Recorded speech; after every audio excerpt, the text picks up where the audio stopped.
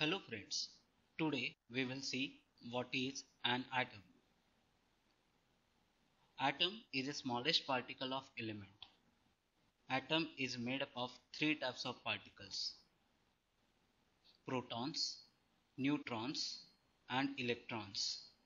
Proton carries positive charge, electron carries negative charge and neutrons are electrically neutral.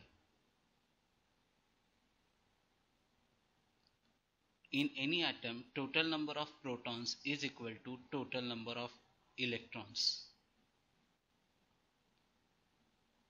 Towards the center of atom, there are two types of particles, protons and neutrons. This center of atom is also known as nucleus. Electrons revolve around the nucleus in shells. Thank you.